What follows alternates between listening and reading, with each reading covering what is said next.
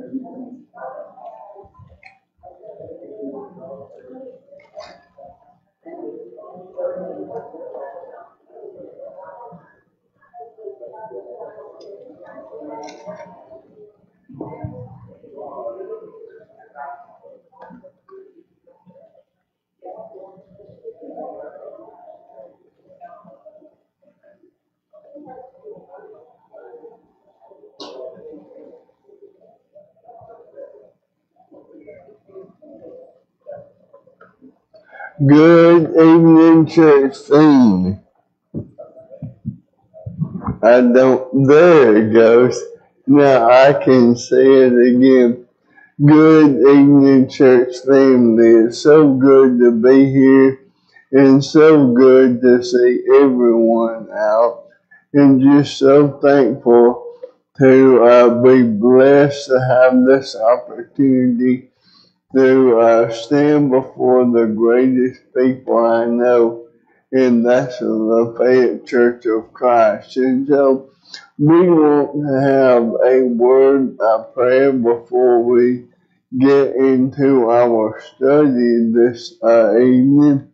And I'm going to ask Brother Frank, if you would, to come and lead us in a prayer.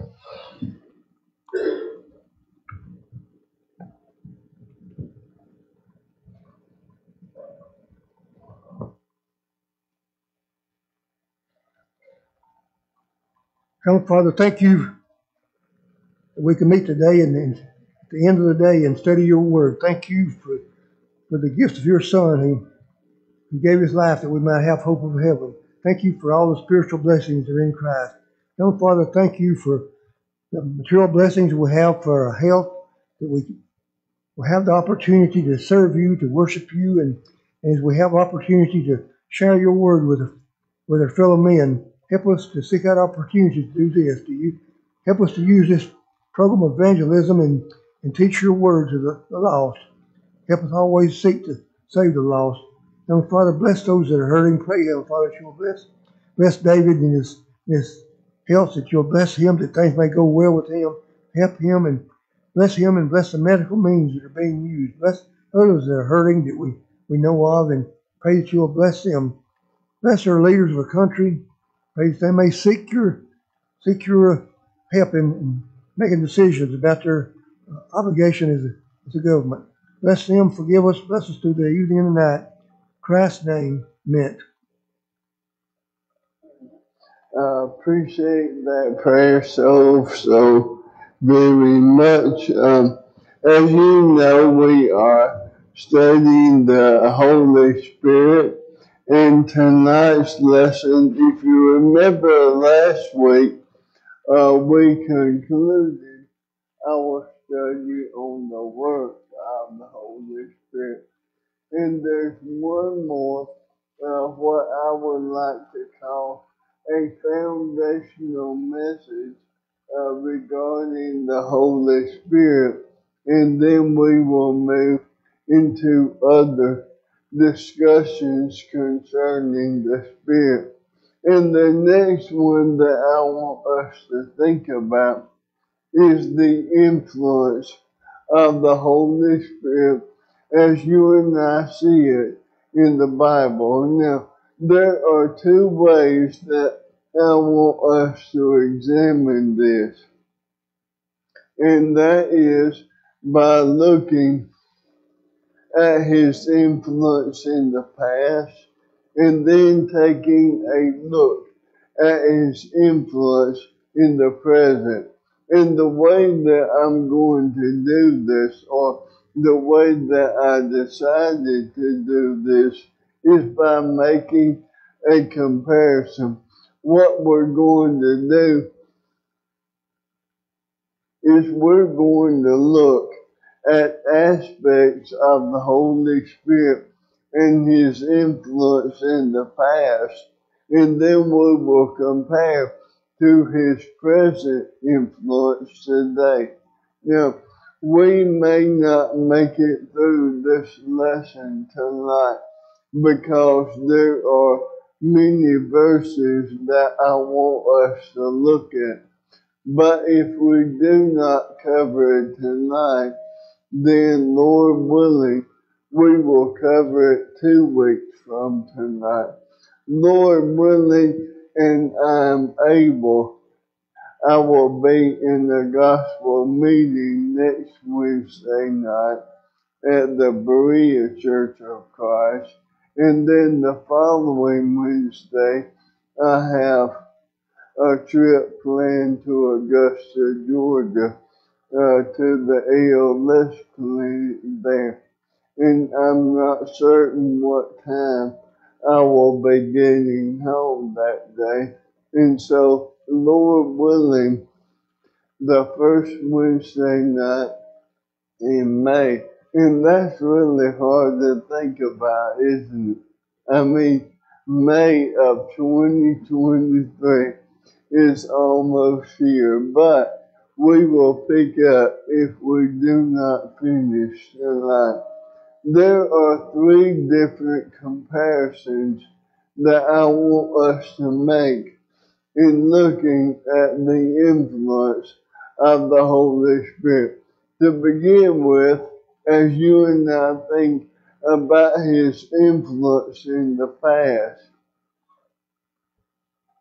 I want us to think about the wisdom, the knowledge, the understanding, and the skill of the Holy Spirit, because you can see that all throughout both the Old Testament and in the New Testament in the past. Notice, if you will, first of all, in Exodus chapter 31, verses 1 through 5, and I am going to call on some of the good men of the congregation to read several of these verses for me tonight, if you would be willing. And so I'm just going to leave it up to you, and you feel like reading, then just bail her out and take off.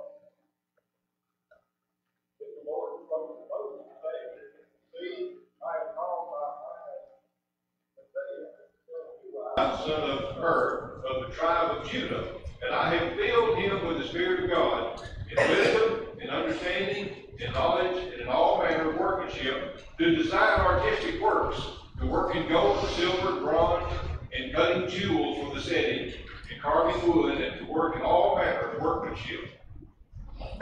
Now, there you see it plainly in the Bible that God said in regard to this man by the name of Beelzebub that he was going to be filled with the Holy Spirit, and notice the areas wherein the Holy Spirit would influence him: wisdom, understanding, knowledge, and even workmanship.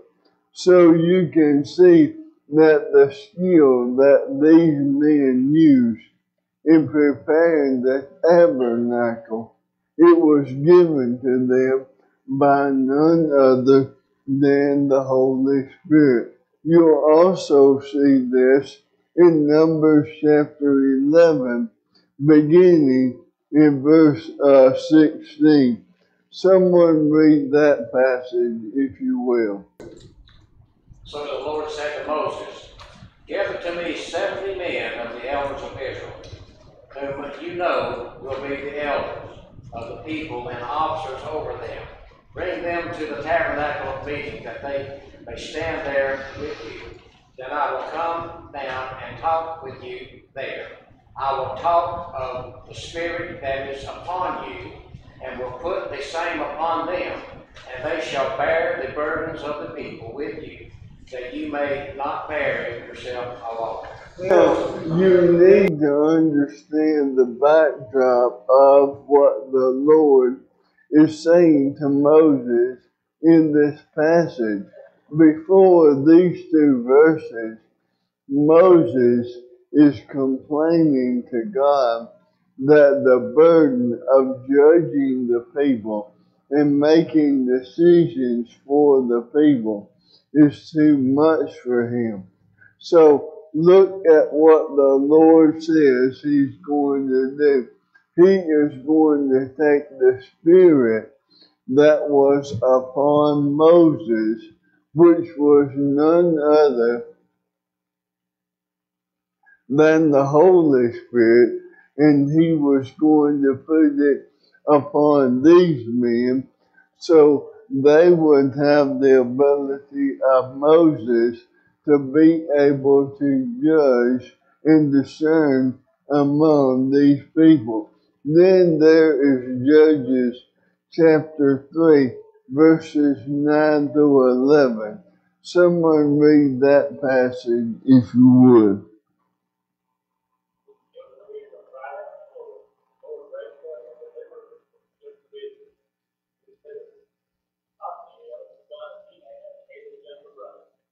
The Spirit of the Lord came upon him, and he judged Israel.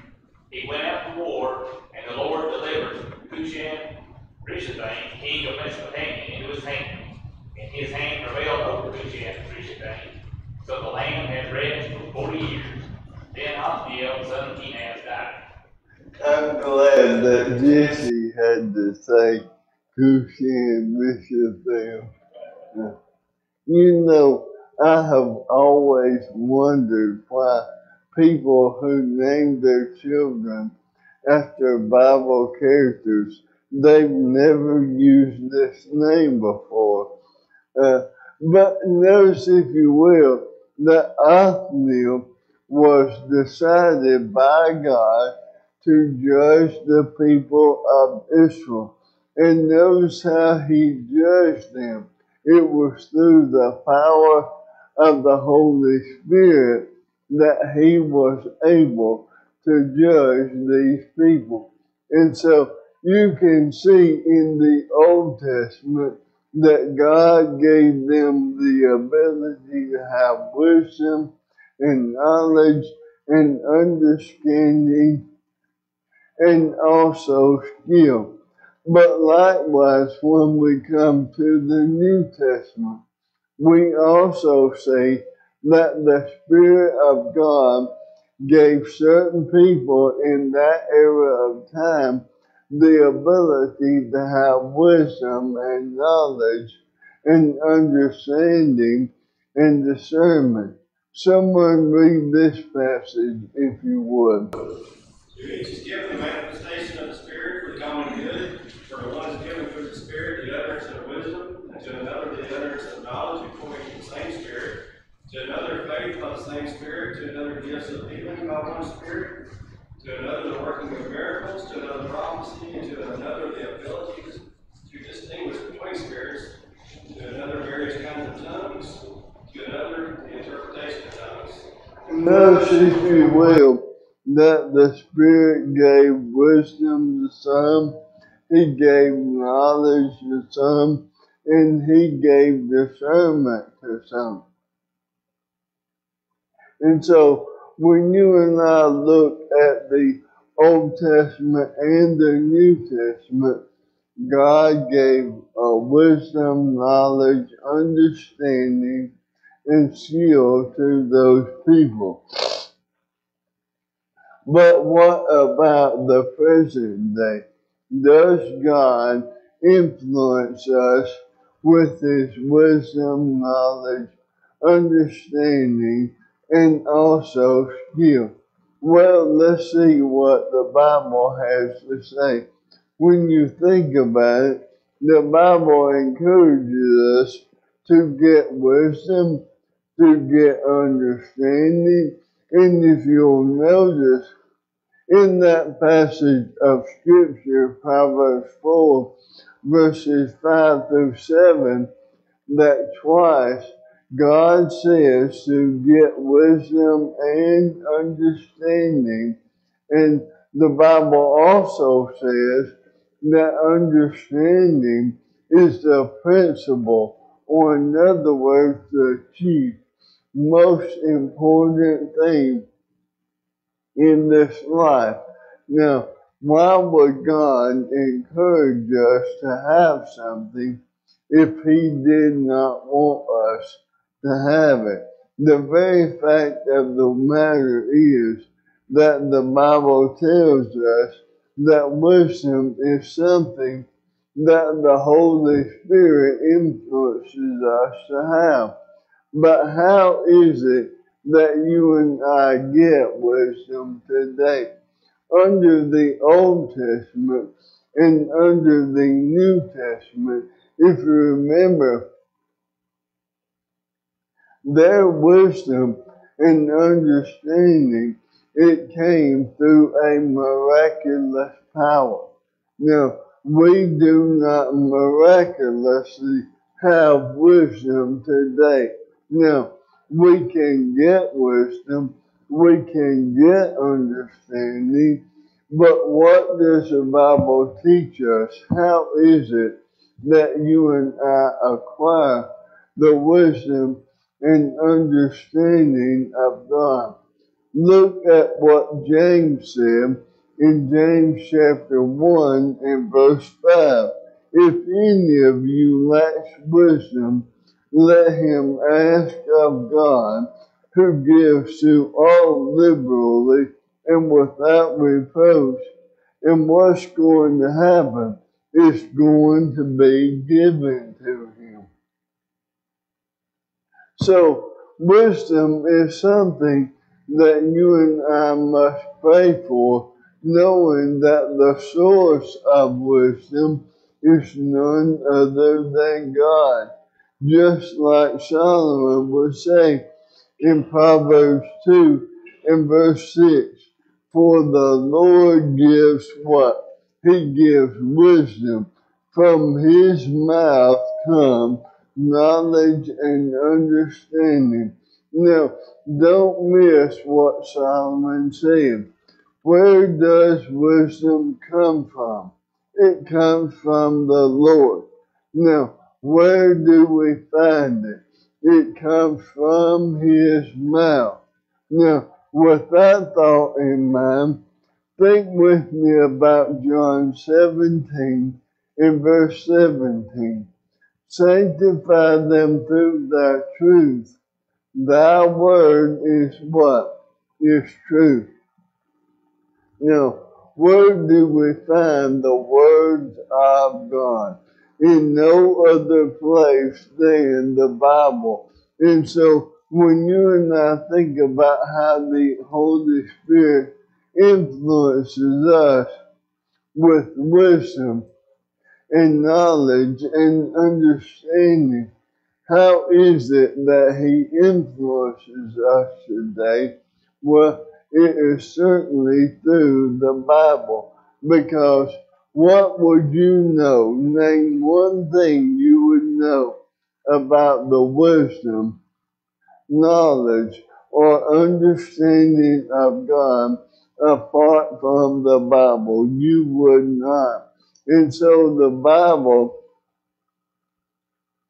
is the way that the Holy Spirit influences us when it comes to wisdom. Again, not only must we pray for wisdom, but think about what Paul told Timothy in 2 Timothy chapter 2 and verse 15. He was told, or commanded, if you will, study to show thyself approved unto who? under God. If you and I want the wisdom of God, the same wisdom that we saw under the Old Testament and under the New Testament, then what must we do? We pray and we ask God for His wisdom, and then we go to the one source where we learn about the wisdom of God, and that is none other than in the Bible. But what about skill or ability? I want you to think about the story of the talents in the book of Matthew, chapter 25, verses 14 and 15. Have you ever asked yourself the question, why is it that this master gave 5 talents to one man, and 2 to another, and then 1 to another? Well, aren't you glad that the Bible gives us the answer? According to this passage, why is it that the master dispersed the talents in that way? The Bible says that he gave to each according to his own ability. In other words, what he did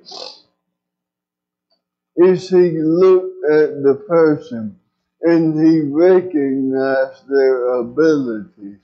He recognized their talents.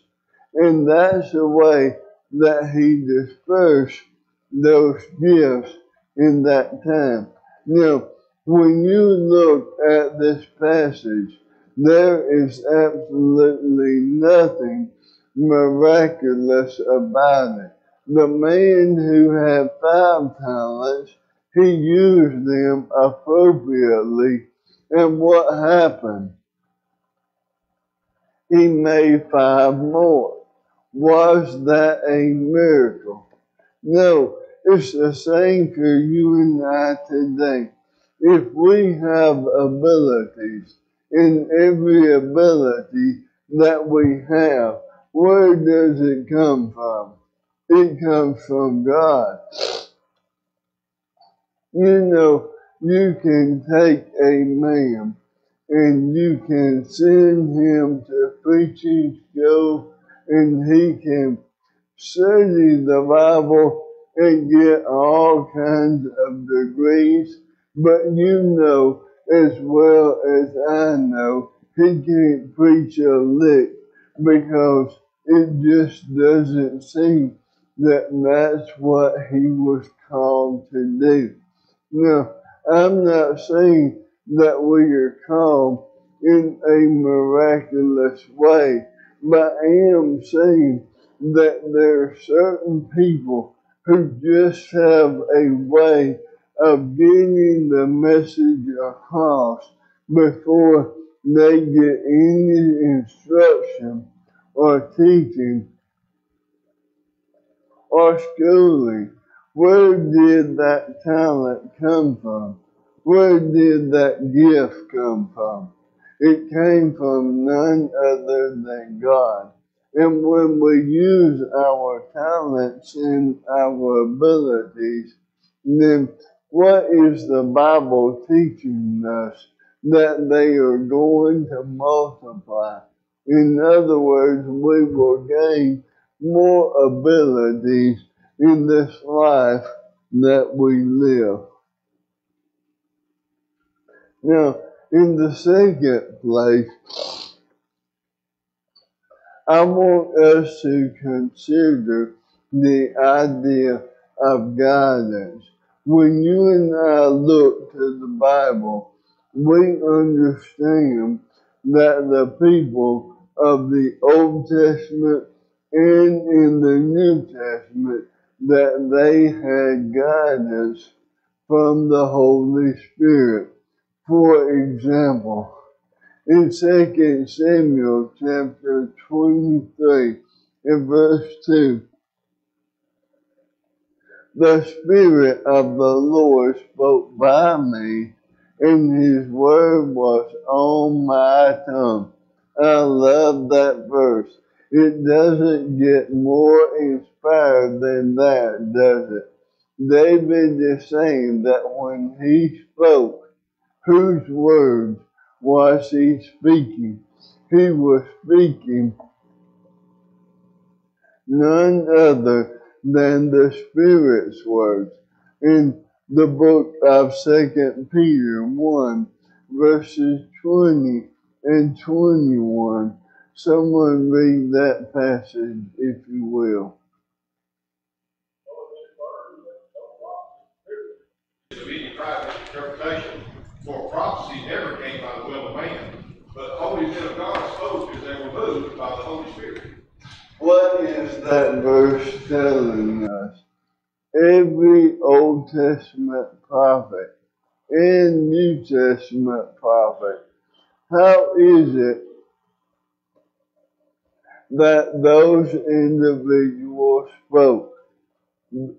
They spoke because they were moved by the Holy Spirit of God. In the book of 2 Timothy chapter 3 and verse 16, the Bible says, all scripture is by the inspiration of God. In other words, all scripture is from the breath of God. But when I read that verse, I need to ask myself the question, what does the phrase all scripture refer to? At that time, it referred to every scripture that existed right then. Now, when Paul wrote this, it was sometime around maybe 65 to maybe 67 AD. And that lets me know that there were still books of the New Testament that had not been written. And so what Paul included in all scripture is every Old Testament book and every New Testament book that had been written up unto that point. It was by the inspiration of God. And then you've got the New Testament writers. For example, someone read 1 Corinthians chapter 2 and verse 13. These things we also speak, not in words which man's wisdom teaches, but which the Holy Spirit teaches, comparing spiritual things with spiritual.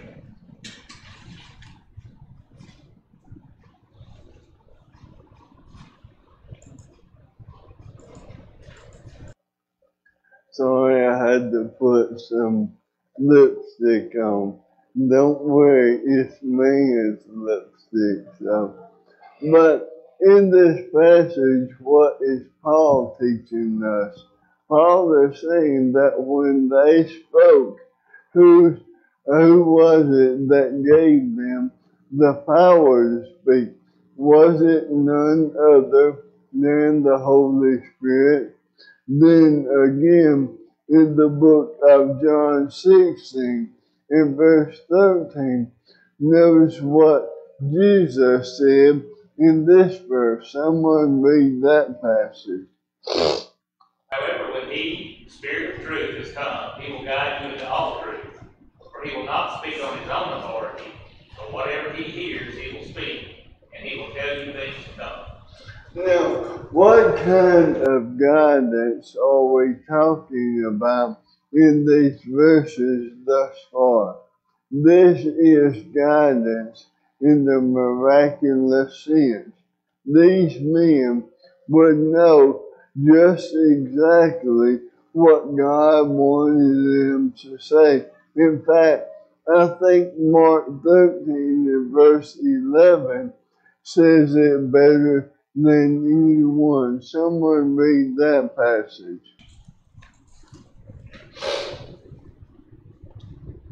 But when they arrest you and deliver you up, do not worry beforehand or premeditate what you will speak. But whatever is given you in that hour, speak that. For it is not you who speak, but the Holy Spirit. Now, anyone who has stood in this position, can you just step up here and not take thought for what you're going to say? I mean, you ask any of the men who have spoken here, Brother Jesse, Brother Ken, Brother Frank, Brother Dalton, but I'll get it in a minute. Brother J.O., Brother Don, anyone. You have to put time, I mean considerable time, in study in what you are going to say.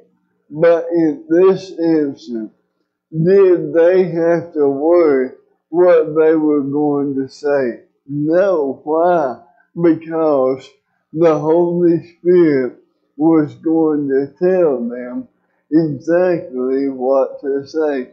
Now, in each one of these that we have looked at, those people under the Old Testament and under the New Testament, they received guidance from the Holy Spirit. But remember that it was in a miraculous sense. Now, what about us today? Do we receive guidance from the Holy Spirit? Well, don't take my word for it.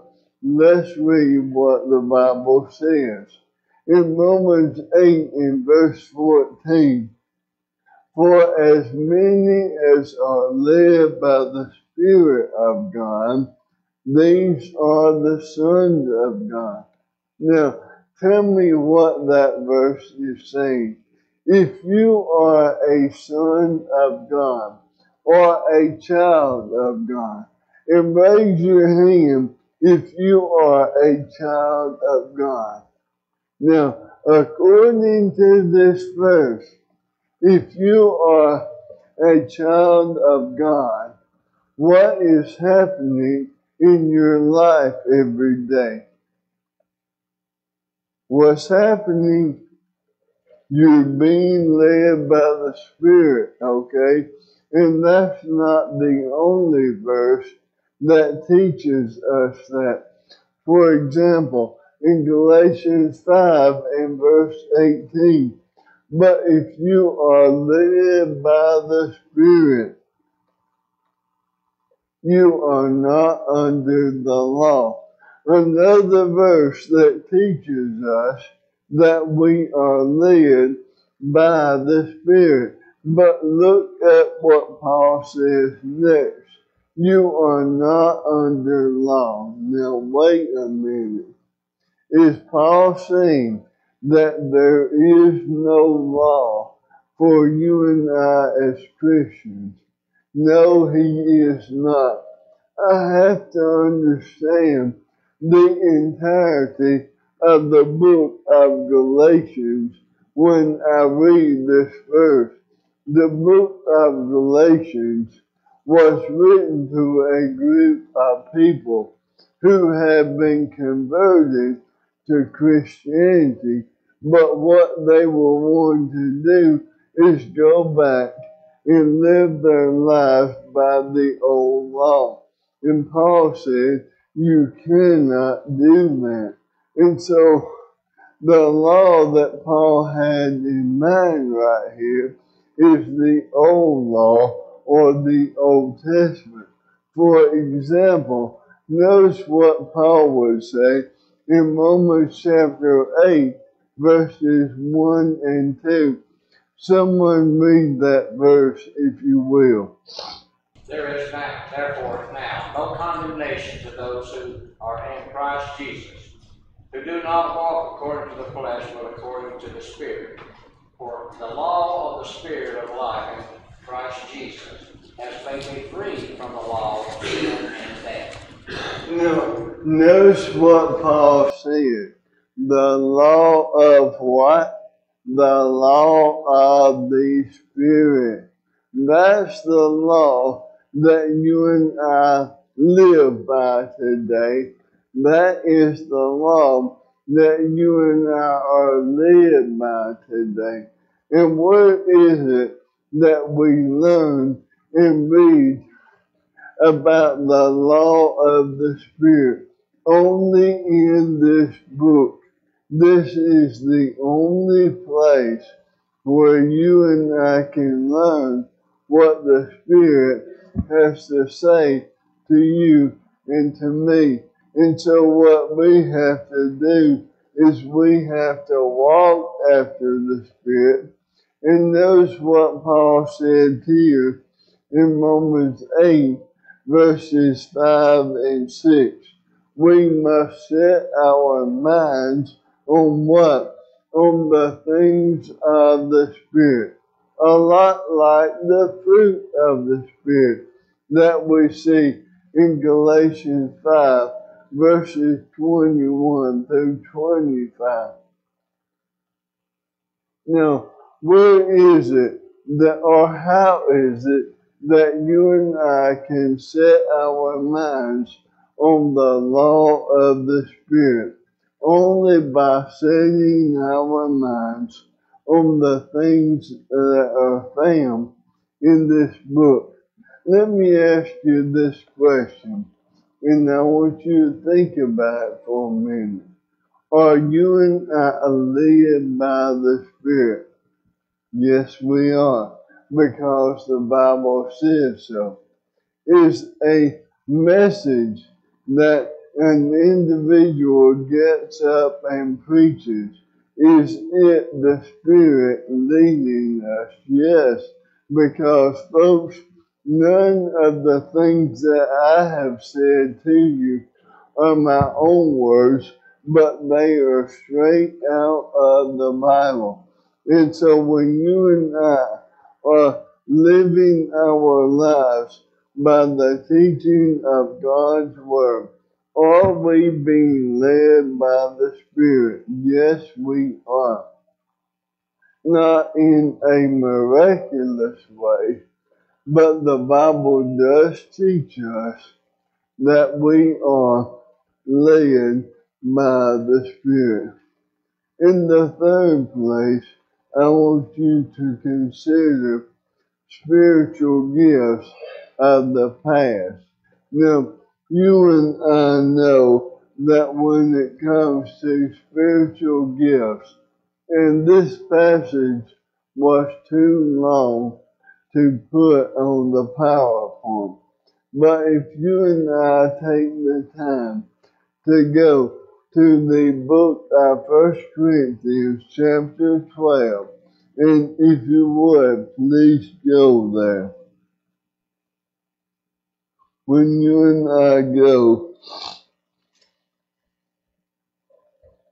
to 1 Corinthians chapter 12, and beginning in verse 1, notice what Paul says. Now, concerning what?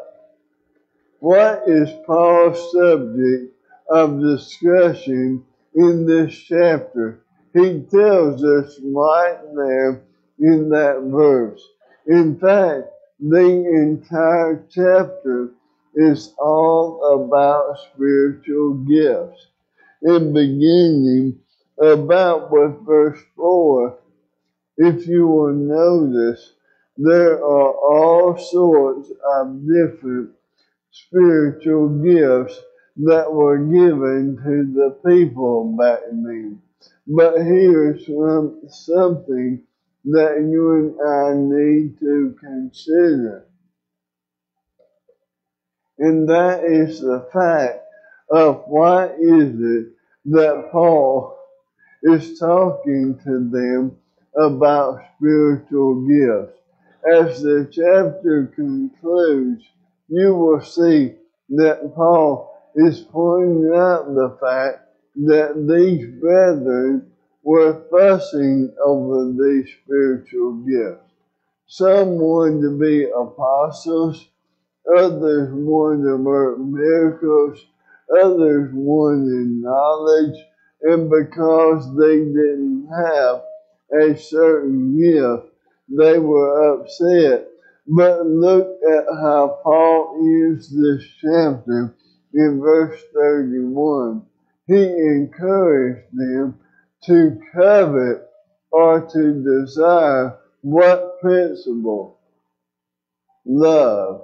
Now, what is chapter 13 of 1 Corinthians all about?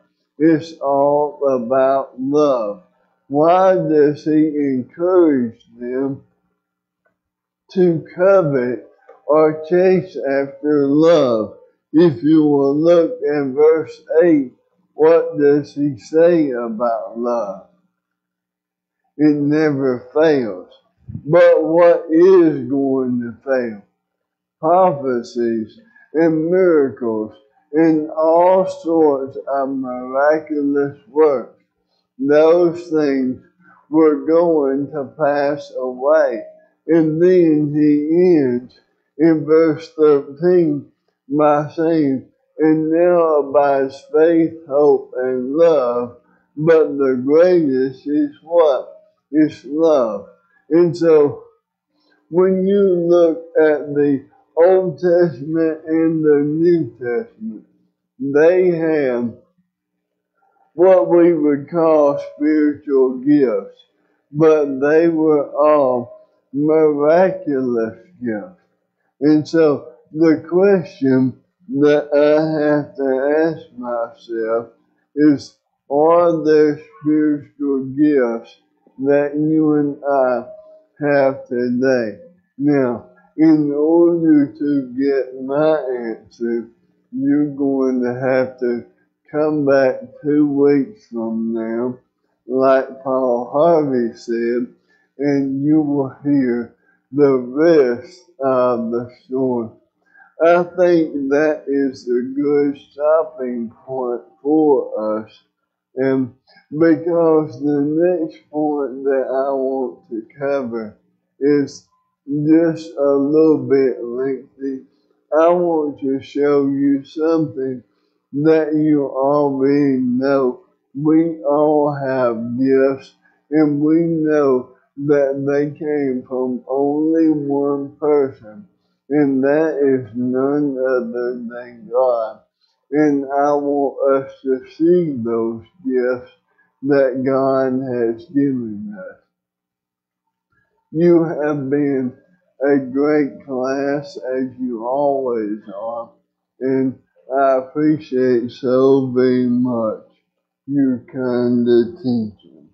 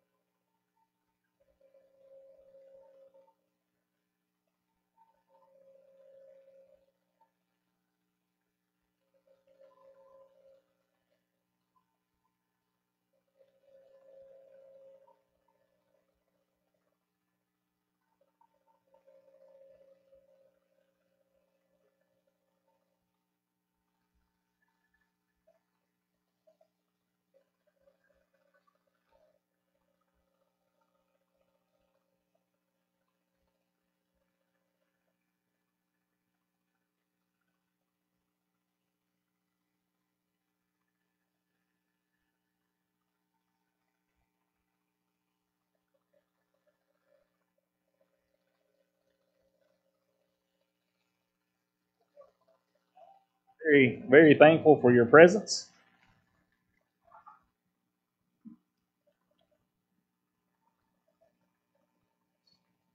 Before we go into our prayer list, I would like to remind everyone to keep your contact cards. The people that you have on your list that are not Christians that need to be, or that are erring Christians that need to come back, make sure you keep that card in your mind and in your heart, and mostly in your prayers. We need to pray for those people every day. And if you have anyone on that list that we need to send compassion cards out to, that you think they're ready to go take that next step and for us to engage them with our efforts in evangelism, I hope that you will get those cards written on our little contact cards. They're on that bookcase to the left if you're leaving the auditorium. Get that information on here, and we will get them into our system. And we will do our best as a church together to bring those folks to Christ. And we really need to work on that. That is so important. There's not anything more important that we can do than to help people get to heaven. We do have other folks on our prayer list. I want to make sure that we keep all these good folks in our prayers. Keep David in your prayers. He mentioned tonight, here in a couple of weeks, he's going on another trip down to Augusta. We hope that goes well, and we'll keep that in our prayers. Angela McCauley is still under hospice care, and we want to remember her in our prayers as well. Continue to keep Joyce and Lloyd in your prayers. Also, Albert Russell is going for tests on Friday, April 14th, so keep Albert in your prayers as he goes and have those tests run. Diane Deering is going to have a procedure on April 27th, so keep that in your prayers as well. Also, Joan Wade is still under hospice care, so continue to keep her in your prayers. She did extend a big thank you for all the cards and prayers that she has received. So thanks for sending those cards, and even more so for the prayers on her behalf. I have a few additions to the prayer list tonight that were not in the bulletin. We want to remember these. Abby Fitzgerald, she had to be taken to the hospital. She's in the ER now to have a CT scan done. She's having some abdominal pain, and we certainly want to remember her in our prayers. Also, Cole Clifton, this is Ann Clifton's nephew, is going to have heart surgery tomorrow. So remember Cole Clifton in your prayers. We also want to remember Ginger Maxwell. She is in the hospital, and she's having lots of health issues now. So please remember Ginger in your prayers.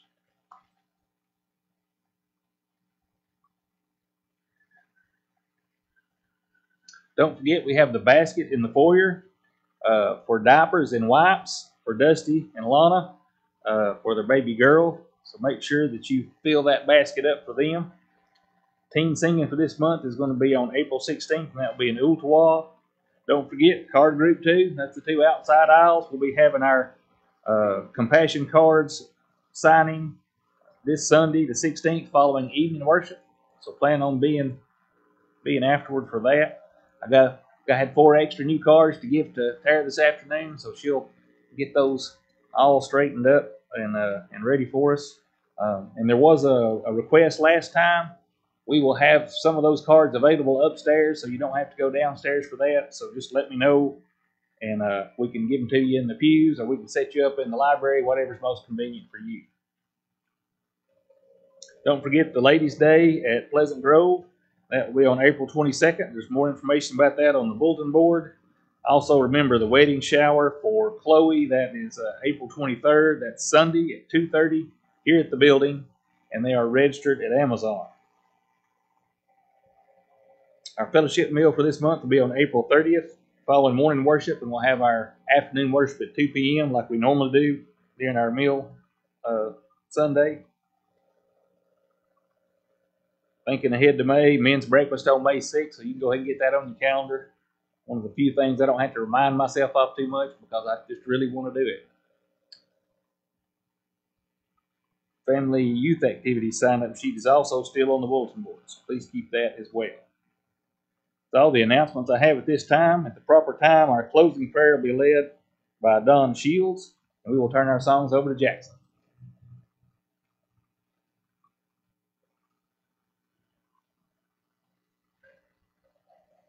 The invitation song will be number 655. Song before encouragement will be number 694. Verses 1 through 5 of 694.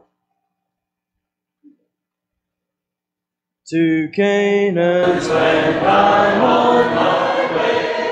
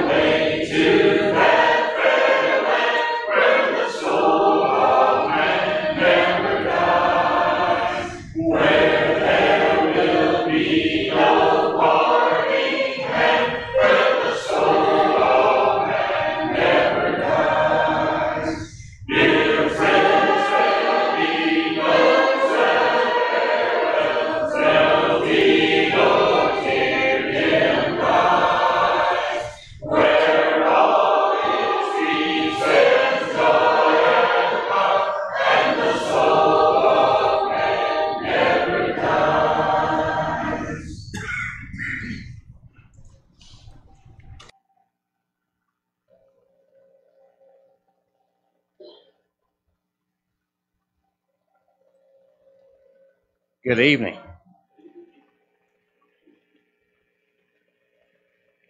I want to speak to you tonight about the tale of two serpents.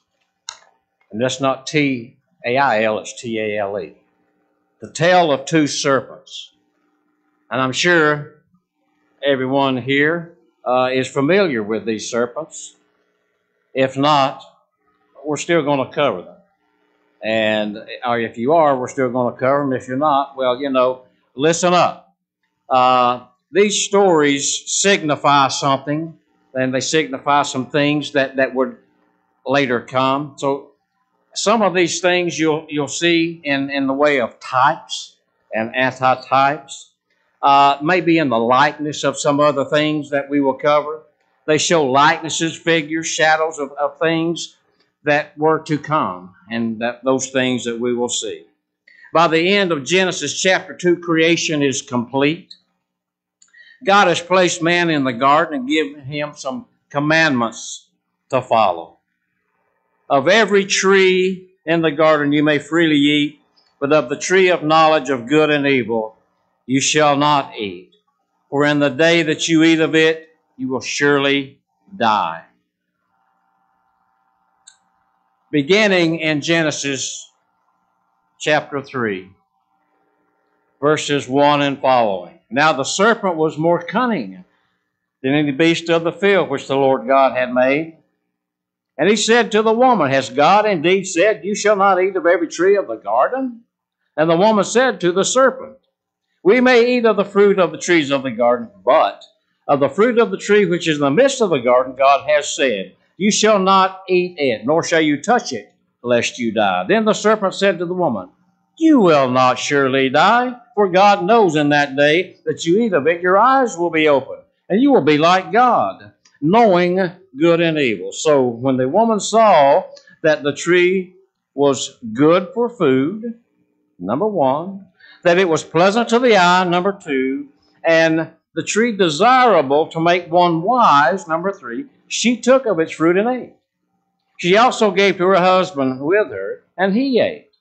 Then the eyes of both of them were open, and they knew that they were naked, and they sewed fig leaves together and made themselves covering. And then they heard the sound of the Lord God walking in the garden in the cool of the day. And Adam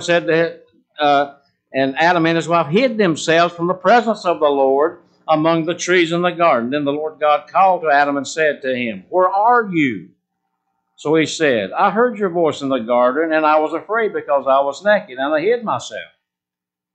And he said to him, Who told you that you were naked? Have you eaten of the tree which I commanded you that you should not eat?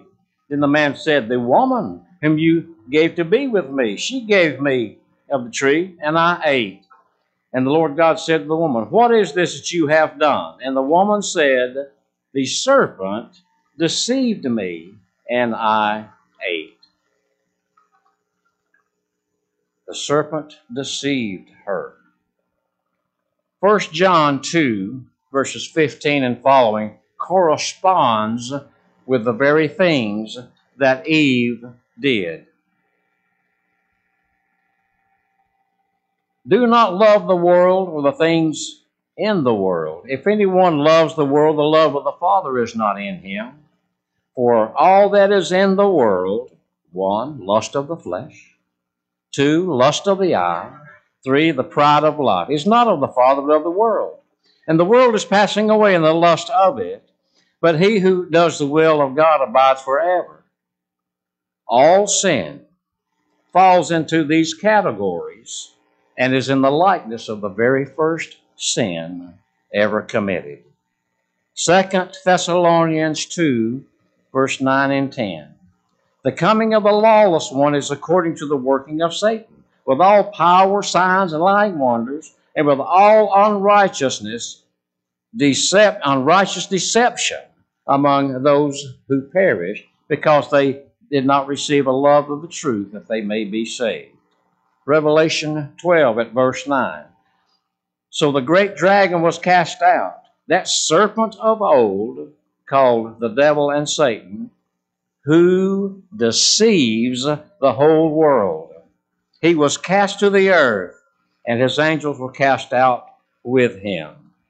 1 Peter 5 at verse 8. Be sober, be vigilant, because your adversary the devil walks about like a roaring lion, seeking whom he may devour. That old serpent, Satan, devours us through deceit, the deceitfulness of sin. James 1, verses 12 beginning. Blessed is the man who endures temptation, for when he has been approved, he will receive the crown of life, and the Lord has promised to those that love him. Let no one say when he is tempted, I am tempted by God, for God cannot be tempted by evil, nor does he himself tempt anyone. But here it is. But each one is tempted when he is drawn away by his own desires and enticed. That's what happened to Eve. Then when desire has conceived, it gives birth to sin, and sin, when it is full grown, brings forth death. Romans 5 at verse 12.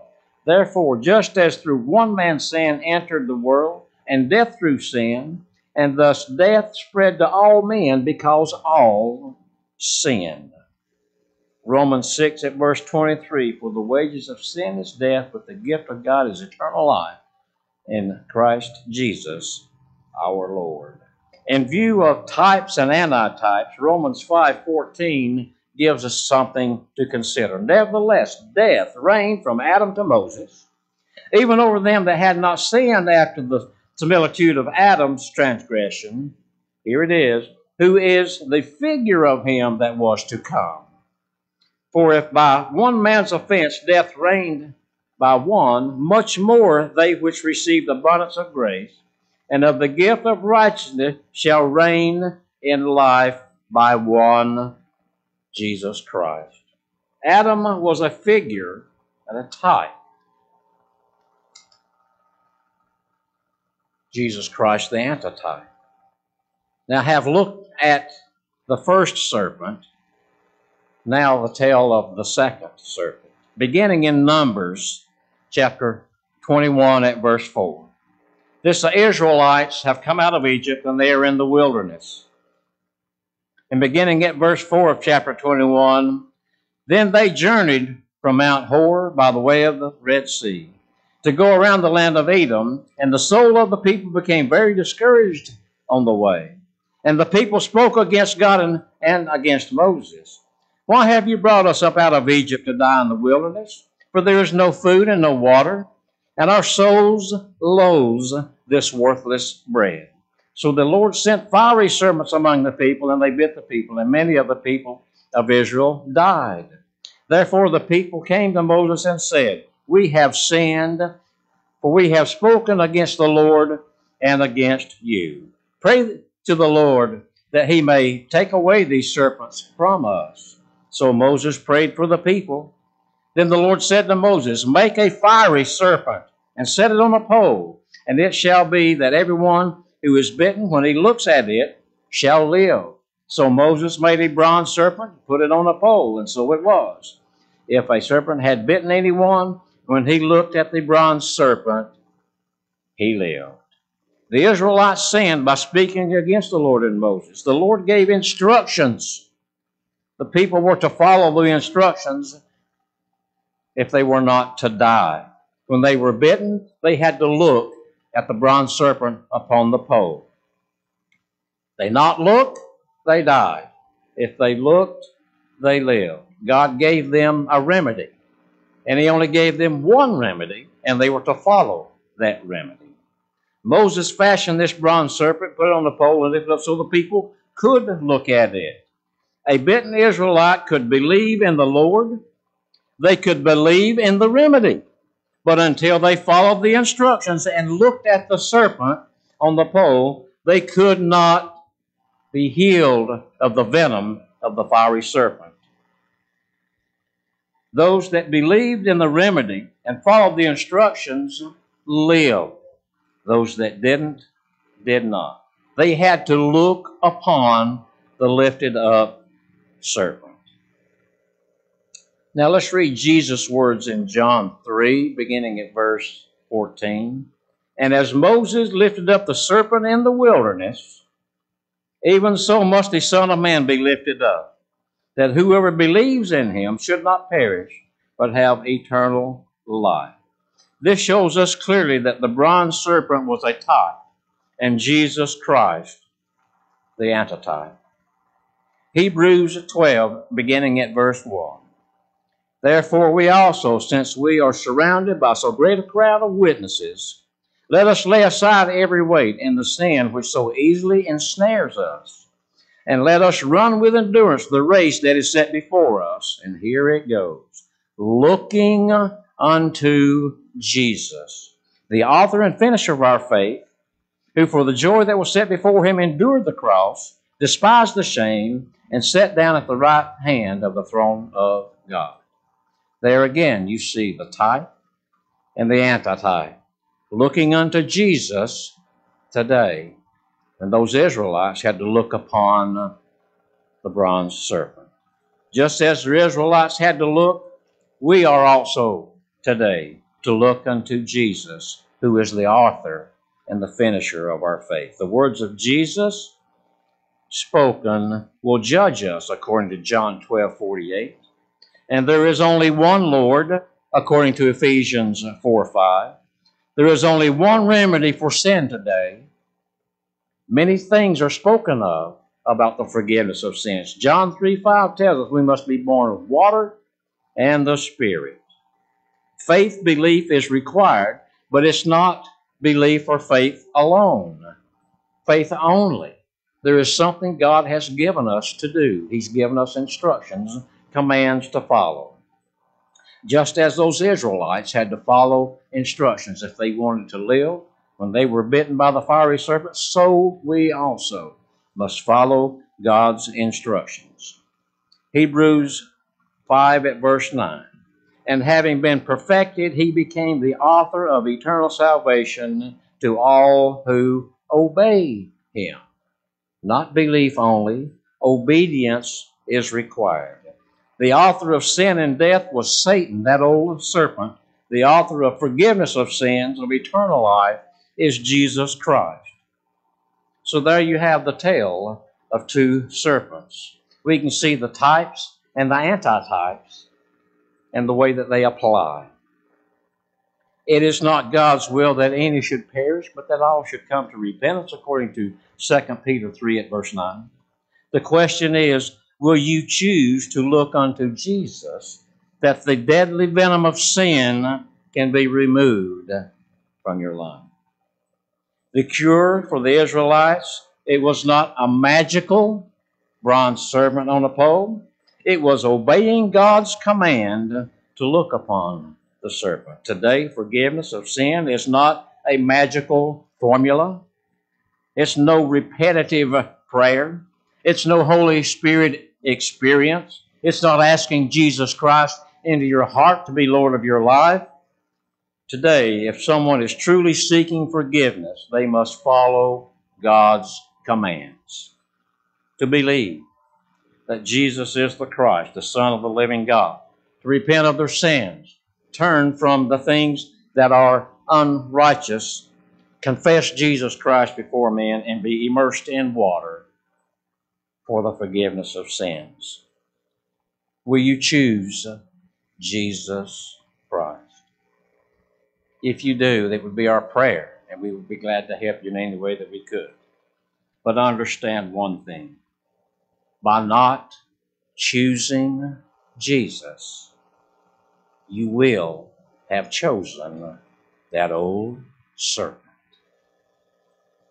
If there's anyone here who has not obeyed the gospel, tonight is a terrific opportunity for you to do so.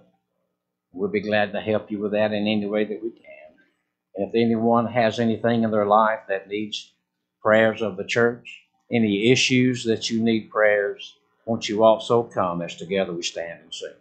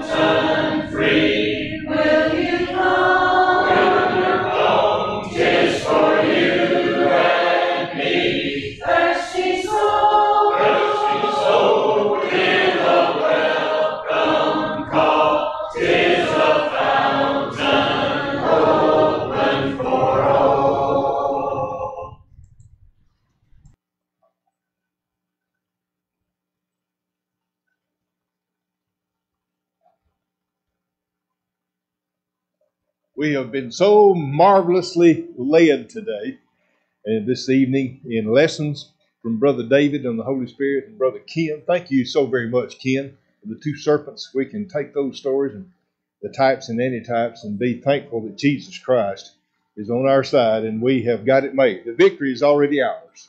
We want to thank everybody who's out tonight. We appreciate you being here. We have a good number, and thank you so very much. We're glad that you decided to be here. Let's all be encouraged to come back Sunday morning at 10 o'clock. Bring somebody with you, and so we can fill this building up once again. Any other announcement needs to be made before we have our closing prayer?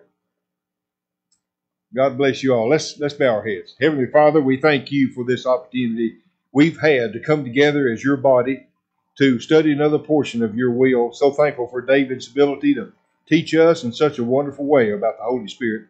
So thankful for Brother Ken for sharing us this wonderful, encouraging lesson straight from the Bible and these verses that he's read.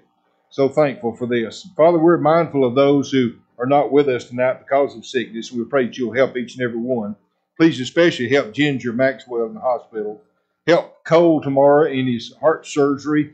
And please help Angela McCauley during this time up at East Ridge. Please help Adele and Lloyd and Sister Abby. We pray that things will be well with her. Father, continue to help David Payton in every way and be with Kelly and his family. Be with them on their travels and help them as you see fit. Father, continue to help all of us and bless us. Forgive us of our sins as we depart. In Christ's name, amen.